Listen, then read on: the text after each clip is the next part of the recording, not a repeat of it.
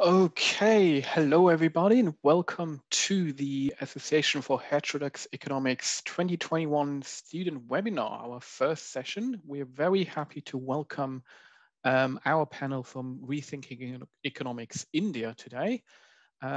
We do have today with us Aarushi Kalra, who is a PhD student in economics at Brown University. Her research interests include public and development economics. She's interested in studying applications of collective action problems in developing countries. And her current research deals with the causes and effects of residential segregation in Indian cities. Prior to Brown, she's completed an MA in economics at the Delhi School of Economics, worked at the Center for Development Economics, and taught quantitative methods at the Institute of Economic Growth, all in New Delhi. Secondly, we have Divanshu Sethi, who worked or is working as a behavioral science researcher and is currently editor of the Cartesius magazine. He completed his MSc in philosophy and public policy at the London School of Economics and has a BA in economics from the University College London. And his interests are political and moral philosophy, philosophy of science, and post-Keynesian economics. And finally, we have Karan Daryanani, who is a program manager at Fashion for Good at the moment, working with early stage ventures in their journey to pilot and scale. He founded Rethinking Economics India in 2020. So we are very happy to have him here and is now leading on campaign strategy and operations within the network. He studied economics, politics, and sociology, and is very excited about complex systems, innovation, and climate action. My name is Imko Meyenburg. I'm the student liaison officer of the AHE, and I'm also happy to have Danielle Guizzo with me. Sorry, I'm really bad with names today. Who is also in the management committee for the of the AHE, and we are very happy to host this first student session with our colleagues from Rethinking India. That being said, a couple of things before we start. If you have any questions, please type them into the chat. We are going to organize that through. Keep your self muted for the entirety of the presentations. And then at the end, we're going to have a Q&A session. This session is recorded and will later be published on the AHE YouTube channel. Okay, long story short, I would like to invite our speakers to go ahead, tell us about your topic, which is about the diversity within the academic ecosystem of economics in India. Thank you, Imko. And I think I'd like to thank the organizing team for having us today. And I think I'm just going to go with like sort of a brief introduction, though I realize that everyone on this call is quite familiar with Rethinking Economics and also the project that we've pulled together. So Rethinking Economics is a global network of students, teachers, and professionals looking to change the way economics functions in society and the classroom. Really a student-inspired movement. So a lot of us aren't students anymore. That emerged after a series of independent protests in economics departments across the world, the 2008 financial crisis that came together. And we're now present in about 30 countries and more than 100 universities across the world. Our founding principles are sort of derived from the ISIPE open letter are that economics needs to be methodologically diverse, especially when current views allow it to masquerade as a science. Needs a pluralism of theory where economics really needs to be understood as it is, as a landscape of continued engagement and contrasting opinions, and not sort of positioning the neoclassical view as a supreme prescription of white men. The third is interdisciplinarity, where economics needs to learn from and listen to other social sciences, simply because more often than not, they share an object of study in human behavior. And the India network of Rethinking Economics sort of, I think my internet's unstable. If you guys can hear me, I'm going to continue. The India network of Rethinking Economics emerged in an early phase of the current pandemic with very much of those same concerns, and it was becoming apparent that a new world would need new principles at its core. We also have with us today the Bahujan Economics crew, a platform for researchers, scholars, students and professors belonging to scheduled castes, scheduled tribes, and OBC communities in economics to collaborate and support each other. And I think we're especially happy to have them because they're a community that came together so quickly, and they really operate with such care at the heart of everything they do, whether it's shedding light on the larger struggle, support access to higher education. And one of our greatest challenges has been really working on how to leverage our volunteer base to create tangible change, right? Beyond just awareness. And it's those conversations that led to the Diversity Project, which you're presenting today, and how we've got in touch with Mang Prayogshala and Bahujan Economists, both of which are partners for this initiative. And I think it's this kind of sort of collaborative action where we're amplifying networks and building an ecosystem around these issues, where Rethinking Economics India is really finding its place, and when trying to change economics for the better, in the classroom, in policy, and for the individual. But yeah, I'll now kind of pass it on to Divanshu to take it forward on the report, and I'll be dropping a couple of links in the chat.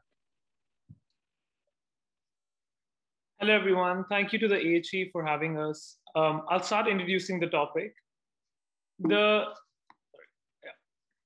profession of economics has historically faced a lack of diversity, not just in the ideas that represent economic science, but also the individuals that work in the discipline. Diversity and representation becomes important not just for the sake of themselves, but due to the far-reaching societal implications. Economics through policy provides one of the most important mechanisms for socio-economic upliftment. Thus, having a diverse set of voices and representations in the field of economics might enhance the utility and visibility of the discipline, as well as ensure richness in economic thought. Addressing diversity in economics is important in a country like India, as it enables the voices of the marginalized and the oppressed groups to be incorporated in economic research. So with our collaboration with Bahujan Economists and Mang Prayogshala, we wanted to study the extent of the lack of diversity in Indian economic departments, particularly looking in terms of gender and caste. I'll now pass it on to Aarushi, who will go through the background and analysis of the brief report. Thank you so much, Divanshu and Karan, also for the lovely introduction of the group Bahujan Economists that I'm representing today. Thanks a lot to AHE for putting this together for us. So taking forward on the question of diversity, what we find in the Indian context is that oppressed communities, especially the scheduled castes, scheduled tribes, and other backward castes, have been treated as passive subjects of research without an active voice in this process. Interestingly, what we will highlight is that there is complete lack of empirical data on research questions that are of concern to the communities that are under question. And this really highlights the importance of diversity in research, because when these voices are not given space in higher education institutions, they also do not find a space in policy implications. So the question that we're going to address today is how well represented are women, SC, ST, and OBC, meaning scheduled caste, scheduled tribes, and other backward castes, which are considered historically underrepresented groups in higher education because of the hierarchical caste system in India, which divides people socially and along occupational lines. And how we want to ask how well are these groups represented in the Indian Academy of Economics. So turning to the background of the problem, you must note that economics is among the most prolific social sciences in India. It has a very particular appeal with two Nobel laureates who are Indian. But the profession is fraught with problems in the Indian context. So the first thing to note is that there is no unified science policy for social sciences in India, which also means that there is no unified science policy for economics. And there is an acute lack of funding to institutions of research and higher learning in social sciences, and therefore economics is also affected by this. The other thing is that there is absence of data on representation of the underrepresented groups in the academy. And finally, there is a lack of research infrastructure. We don't have the right softwares. We don't have to do data analysis. We don't have the right amount of resources to study the questions that concern us. Then moving on to the problems on gender in particular, we find that even in the academy, there are patriarchal norms around women's work, as there are in any other profession in India. What that does is that this causes an absence of social networks and therefore mentoring, where it is easier for men to get together, seek advice, take advice, whereas that just does not exist for women, and not to mention for the caste under question. Very importantly, there is a lack of caregiving infrastructure. So we don't have publicly provisioned daycare for, say, women faculty members. So there is no such, there are no such provisions made by these institutions either. In terms of caste, just for context, the Indian government mandates 15% affirmative action for scheduled castes and 7.5% affirmative action for the scheduled tribes in faculty positions and for students. But this, especially for faculty positions, is grossly short of compliance in most of the educational institutions. Again, what that does is, because you don't have a faculty member that comes from your social background, this leads to a lack of support and, very importantly, a lack of role models due to this lack of representation in faculty. So in the next slide, I'm just going to lay out the data sources that have been used in this report. The first one is the All India Survey of Higher Education in India. What this tells us is that economics has the highest number of PhD enrollments among social sciences. And we have roughly equal representation of men and women at the student level in economics. Then we employ findings from this paper by Dongre and co-authors. What they do is that they look at women faculty and students at only the top econ institutions in India. They look at this conference at the Indian Statistical Institute, which is considered a top conference in India, and they analyze women's participation in presentation of research papers over the last 20 years. So this is mostly for women researchers, but we find that we don't find any similar research on caste composition of students and faculties, let alone the caste participation of caste in top conferences in India. However, we do employ work by Joshi and Margan, who essentially filed Right to Information Acts, which is akin to the Freedom of Information reports in the United States, on what are the top management schools called the Indian Institute of Management, IIMs, in India, and they're able to get some statistics on the caste composition of faculty in these top management schools. And we will also use the All India Survey of Higher Education in India to show you some statistics on the caste composition of students and faculty in India. Yeah. So just in terms of findings, you can see that this is just women's representation in postgraduate economics, meaning masters and above. So you find that women are actually, it doesn't seem that bad, because you find that in 2018, women constituted 41.2% of the student body.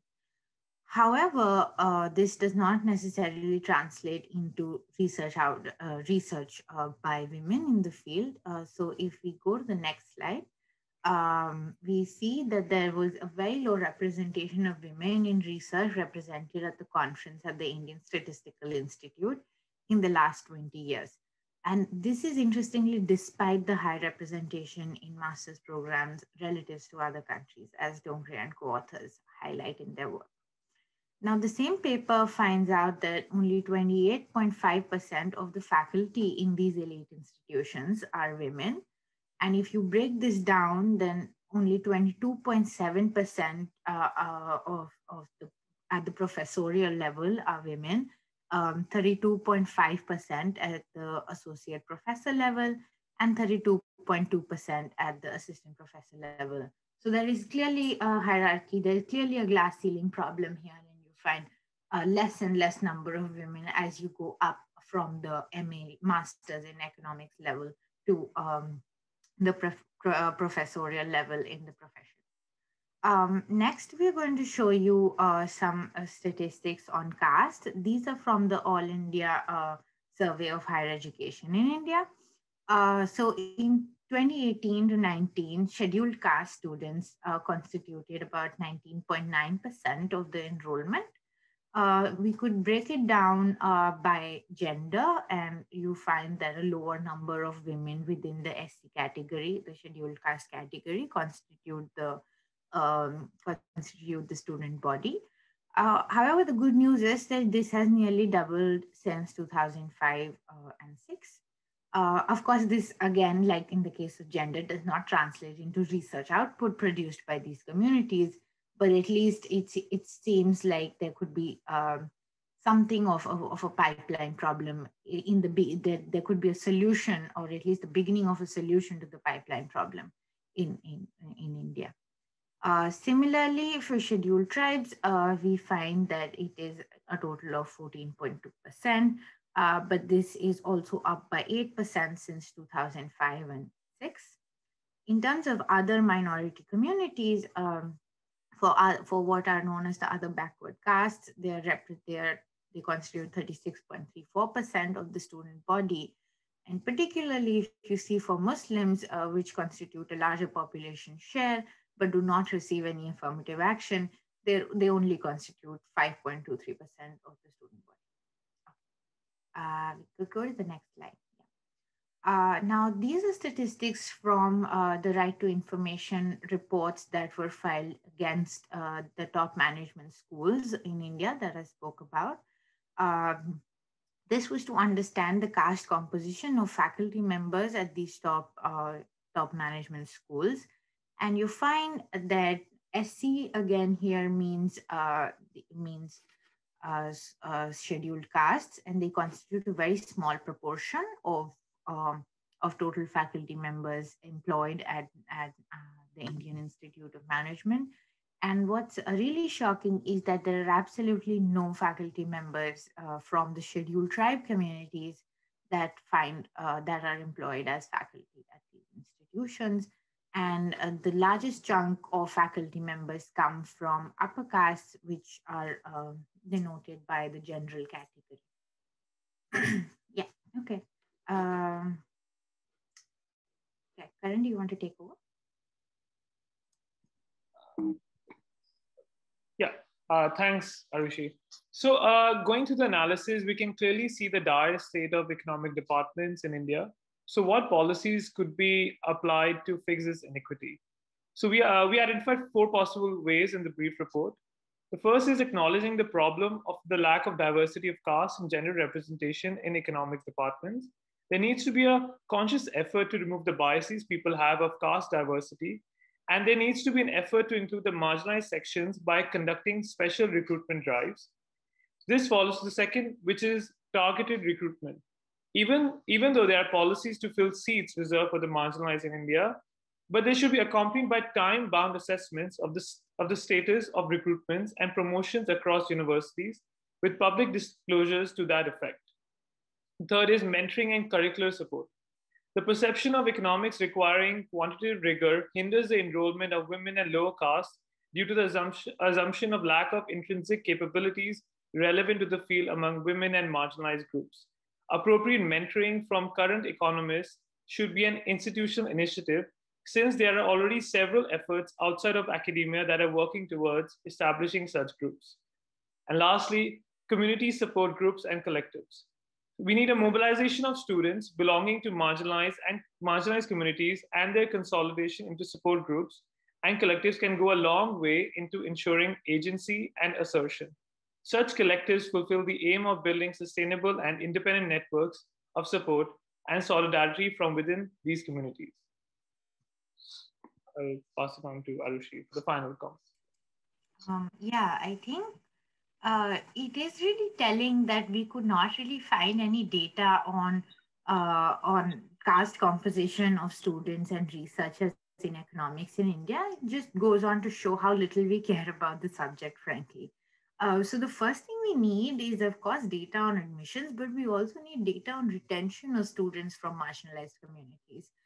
Because in my experience as a master's student at Delhi, what we found was that even though in principle, elite schools were able to meet their compliance in terms of admitting students from marginalized communities into the master's program, they did a very bad job of retaining those students, as the dropout rate for students from scheduled castes, scheduled tribes, and other backward castes was very, very high, especially compared to upper caste groups represented by the general category.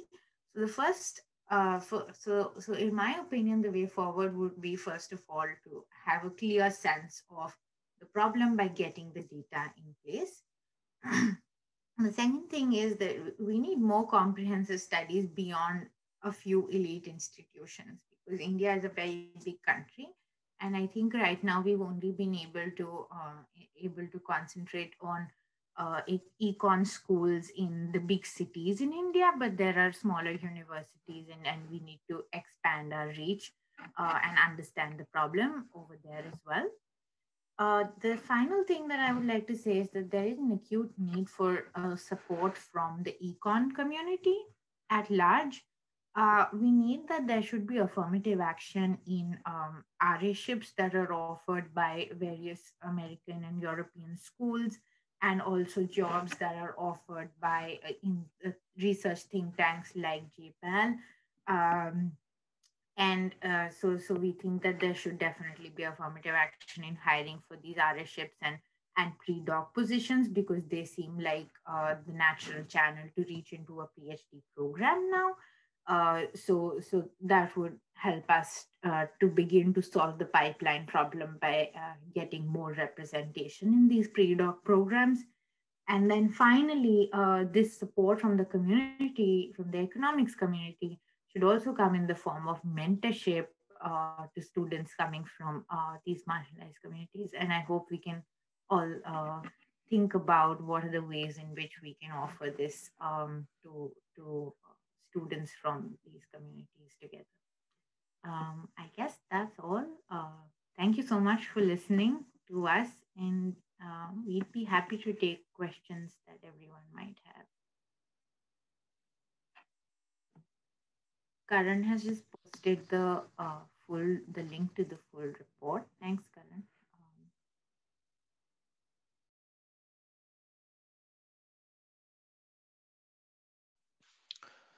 Excellent. Thank you very much. It's very interesting. For the participants, if you have any questions, please let us know now.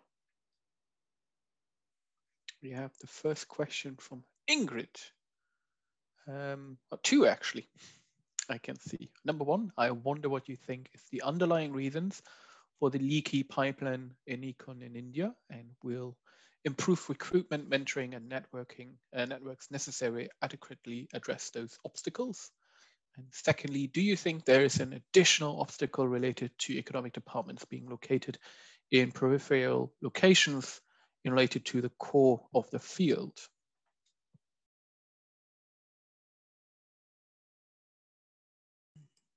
I can perhaps take a stab at the first one. So what are the reasons for a leaky pipeline in econ in India? Like I said, the problem may not be at the admission level because we have very strong laws to protect us over there. But the problem is, in fact, at the retention level.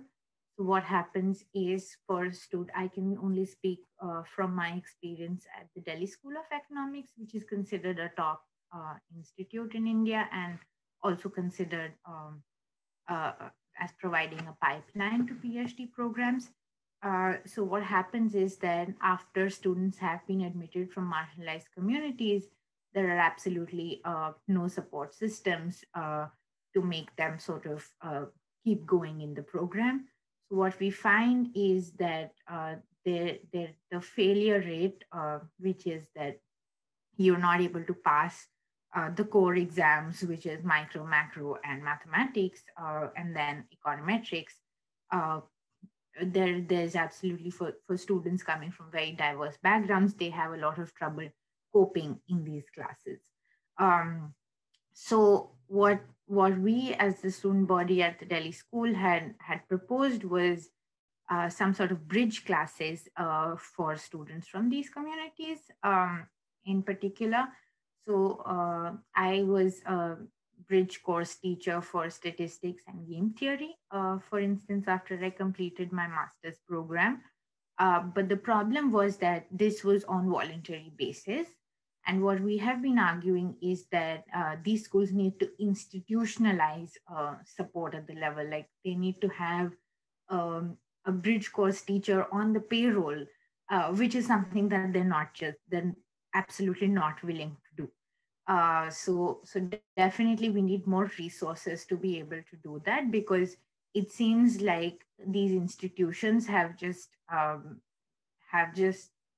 trying to meet their obligations by admitting students, and then they absolutely don't want to take care of these students. And we think it's unfair because the responsibility of a public institution goes beyond just admitting these students.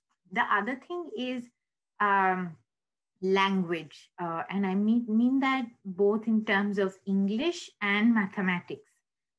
So students coming from very diverse backgrounds may not have a very strong background in either English, which is the language of instruction in India.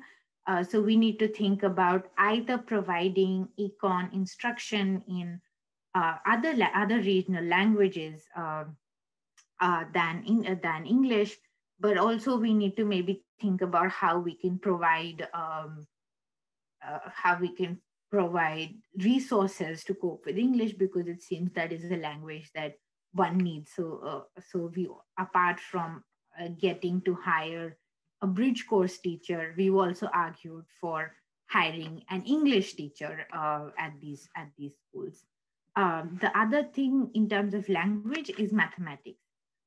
Most of these top programs are modeled on American graduate school programs, and therefore have very high levels of mathematical training, which is not sensitive to diversity in background of students. So I think, so the debate is often posed by the faculty members as being a choice between rigor, which is represented by mathematics, and inclusion, which is represented by poor performance of students from marginalized communities. But we think that's just a false dichotomy, because this curriculum was imposed upon us. And we want to think through how much mathematics do we really need. And once we have decided that democratically, we also want resources to cope with that. So I think those are some of the reasons for a leaky pipeline. I'm not sure if I understood the second question correctly. Yeah, I don't know, Divanshu or Karan, if you want to jump in.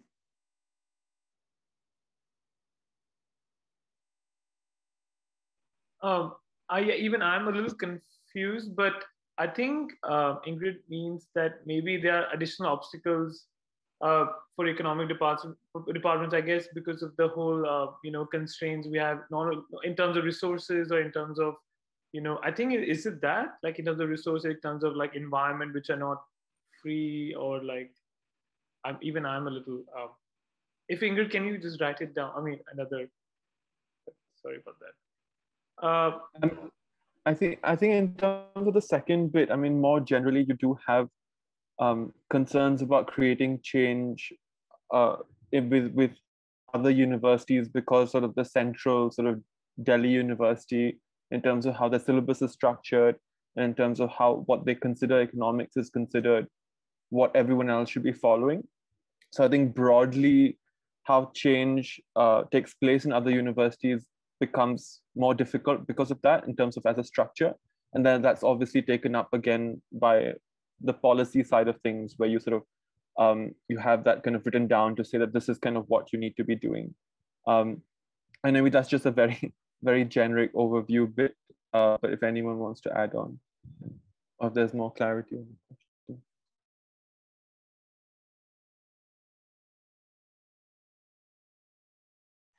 I can perhaps take a stab at the other question that Ingrid has posed in the chat, which I think is a great question.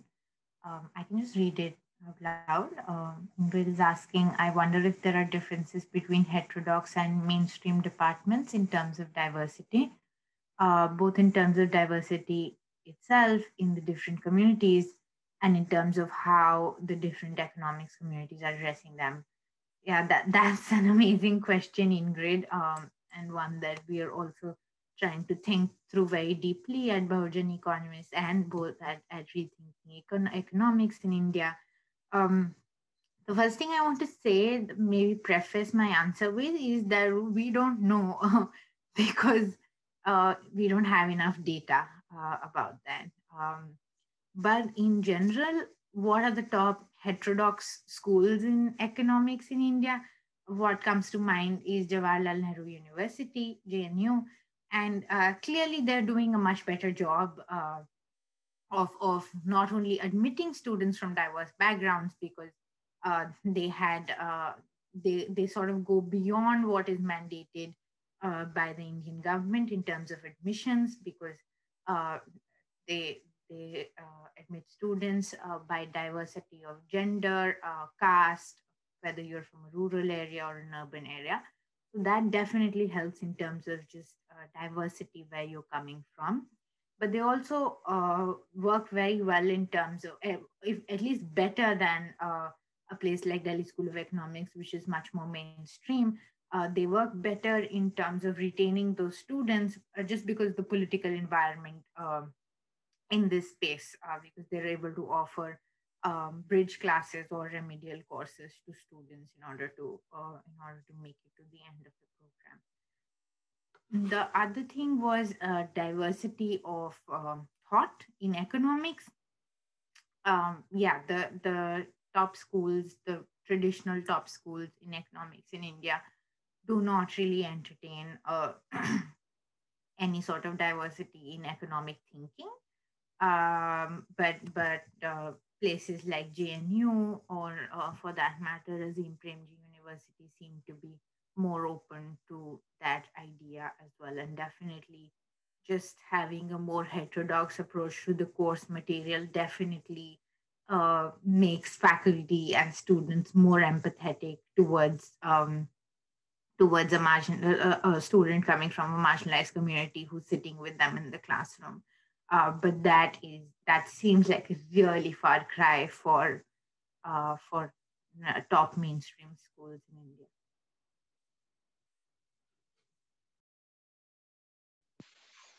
Okay, do we have any other questions before we go back to Ingrid's clarification for a second question?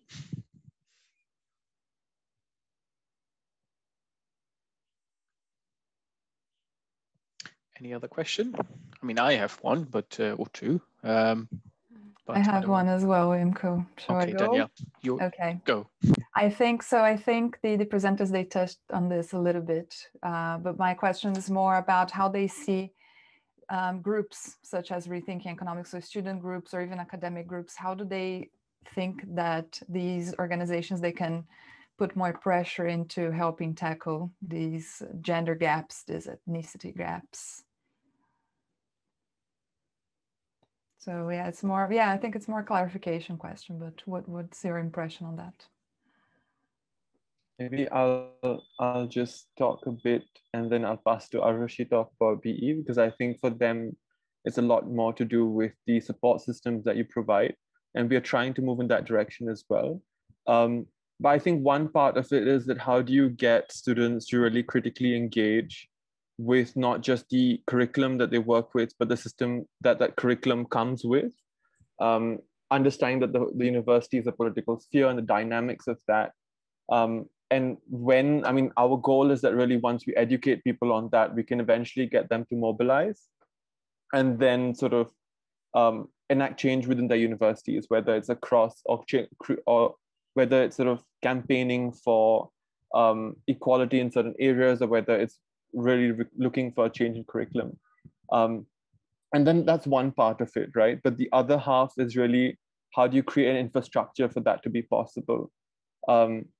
Sort of like, what is the first step to success? How does one properly mobilize? How do you find issues that are important to you? How do you convince other people to join? And I think in terms of really understanding what the other stakeholders in that system really look for, right? What do teachers care about? Why are they not changing? Or whether really the problem is enshrined in government or policy that makes it much harder to change. So I think having that system laid out for you, having the engagement and knowledge provision that allows for them to engage with this properly, I think it's a major part of what we've been trying to do and what we are looking to continue doing. And that's where sort of reports like this sort of come into the picture, because I mean, the end goal for something like this is to really identify the right levers, right? To say that if these are 5 things we've found as an issue, what which one of that can we take up and really move forward with? So I think that's sort of a brief on what I think about that. But yes, over to Aarushi. Yeah, thanks, Karan. I think at Bahujan Economists, we are taking an approach which stems from the experience of students from marginalized communities at elite economics institutions in India. So it was just the coming together of some of us who basically were really angered by what our members had to face in these institutions. So the idea was to essentially continue the beginnings of a mobilization that one had been a part of at these places, especially after the suicide of a Dalit scholar, Dalit meaning coming from a scheduled caste background. His name was Rohit Pemula, and he died by suicide, facing discrimination at the University of Hyderabad. And that really impacted a lot of us in so many ways. And I think that was the point that we decided we need to come together. And I think now our objective is essentially to reach out to students in these institutions and understand the ways in which they need support, they need a community, and provide that. So for instance, I can just list out the things that we have been doing at Bahujan Economists. So one thing is a lot of our members are interested in getting jobs in research. So we provide a network where we're actively able to make people aware of the opportunities in the field that are available. We also provide support to be able to apply to these positions and make them competitive for them, because affirmative action in most cases is not available for these jobs. So we have had sessions on CV writing and cover letter writing, which has proved to be very beneficial. The other thing is that a lot of our members are interested in pursuing education at the PhD level.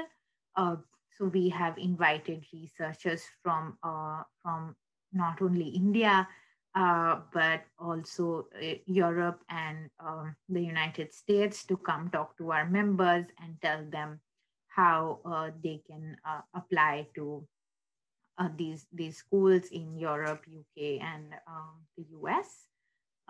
Then I only spoke about language in terms of English and mathematics, But as I progressed through grad school, I realized that another language that students from marginalized communities may not have equal access to is that of computer science. So because the discipline is moving very rapidly in the direction of analyzing data sources using various statistical programs, we also offered classes in Python, and we're seeking to offer classes in Stata, which seems to be sort of what is most widely used in economics till now.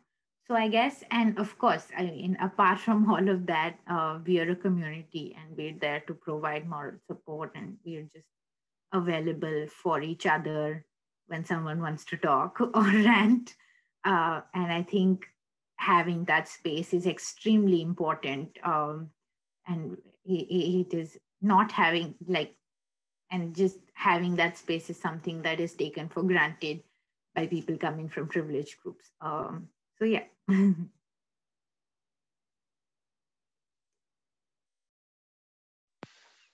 Okay, does anybody from the participant group have any questions? Or I'll just ask mine, but I don't want to go first, obviously. Anybody from the participants?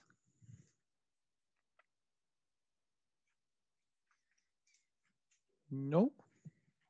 Then I'll ask my two questions. I think you have it links to what Ingrid has asked, and it also you kind of I think you answered a little bit in your presentation at the end. But I was wondering if you would expect any kind of regional differences as well with regards to the presentation. And the second one is about if you could let us know how big is heterodox economics in India in the first place?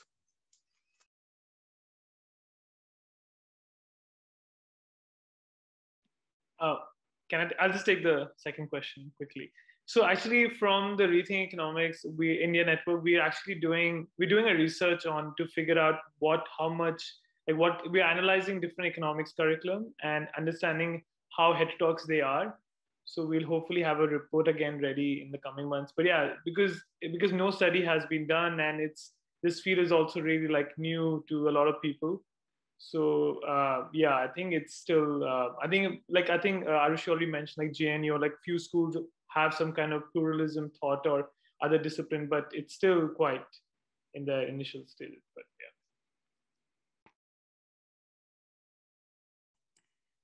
Yeah, with regards to the first question, absolutely, there are regional differences in representation.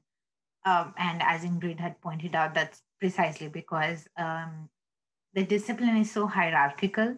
There is a clear hierarchy in terms of papers that come out of the US, and then papers that come out of Europe, and then finally somewhere along that rainbow papers that come from India, which is very funny because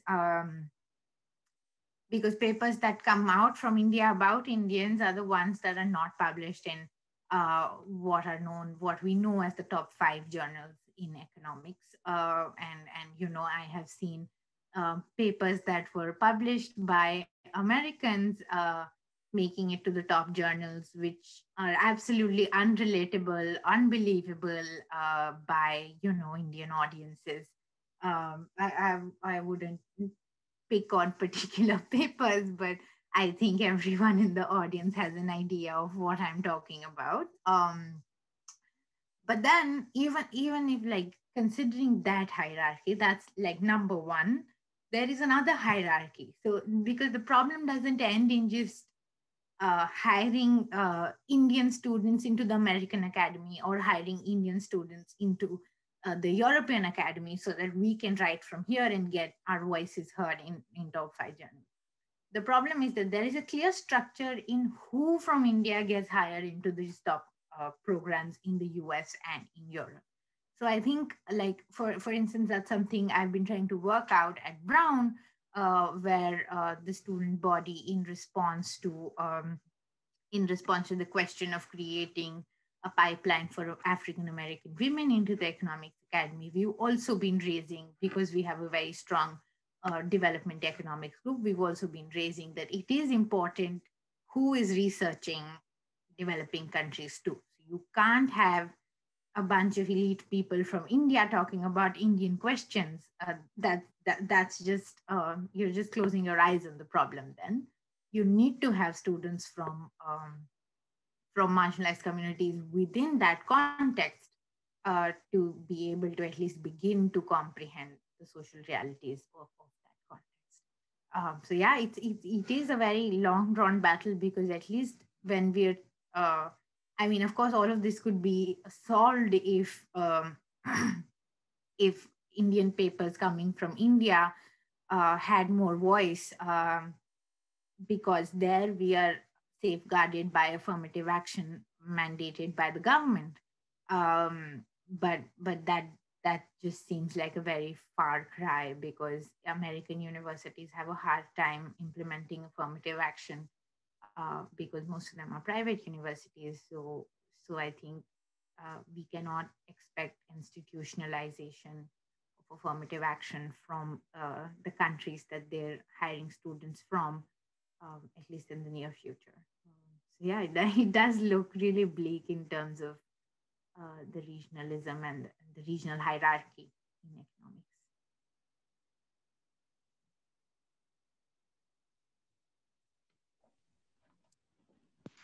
Wonderful. Thank you very much. I think we have time for one or two more questions, if anybody wants to ask a question.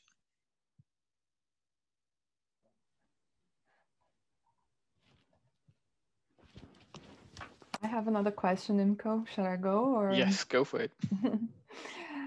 So actually, I have a couple of questions that just came up to my mind. So the first one, they're both more clarification questions to understand how it works in the Indian system. But I wonder if in India you have any sort of curriculum guidelines that universities need to follow in terms of the economics programs, or the content and the structure is really up to the universities to decide. And the second question, also probably related to the curriculum, is, are there any discussions or anything related to decolonization in India at the moment? Because this is a sort of a big topic here in the UK, of universities trying to to address decolonizing perspectives and authors and approaches. And I wonder if there's this sort of talks in India as well, and if so, how this applies to economics.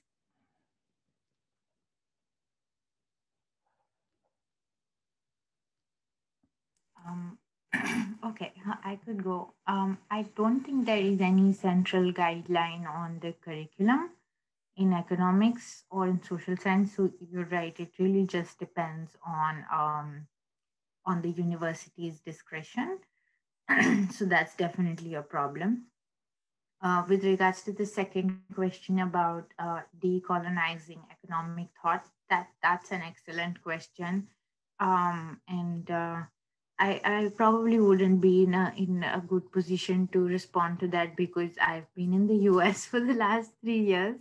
But I guess maybe Divanshu or Karan could speak to that question, because this is a really new trend, and at least when I was there, I did not see any such direction being taken in econ departments.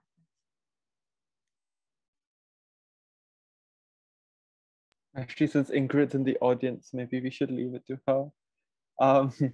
But in terms of, in terms of whether we're trying to create a conversation, yes. In terms of how far that conversation has gone, that's really a pending question. I think a lot of things are really trying to define what decolonizing means. And I mean, beyond the context of sort of the colonial superstructure, you're also looking at really within India and the hierarchies that are sort of present there and what that means for decolonizing. So I mean, there's a bunch of things to unpack here, and I'm probably, again, not the right person to say it, but like in terms of what we would want to do in this space is really, again, catalyze more discussion on it and see if there's places to mobilize around the question. And obviously you have organizations like DECon who are working more prominently sort of within that space. And I think we'd love to sort of continue working with people like that and bring and do that here and more locally, essentially. So, yeah.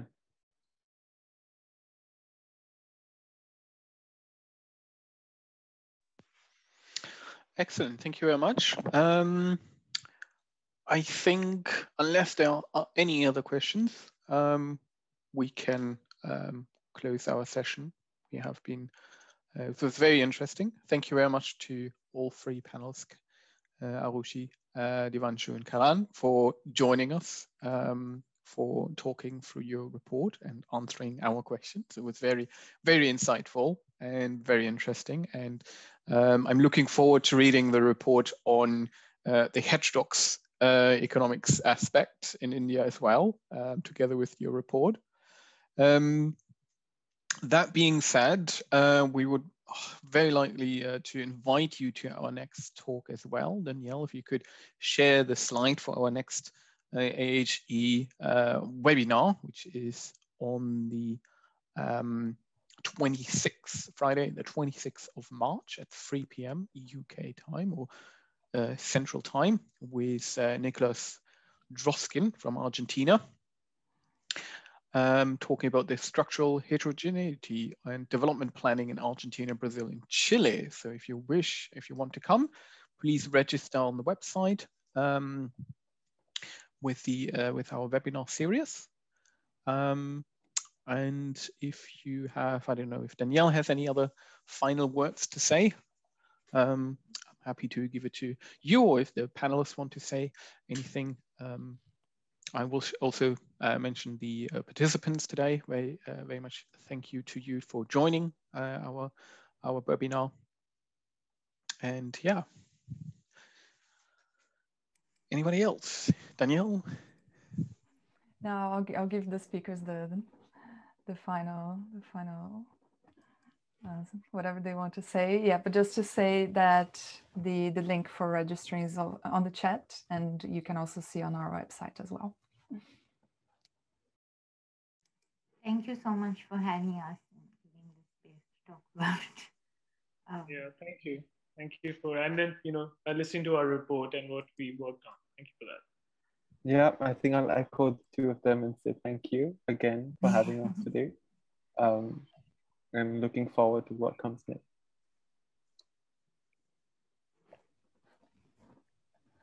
Excellent. Then we hope to see you again soon.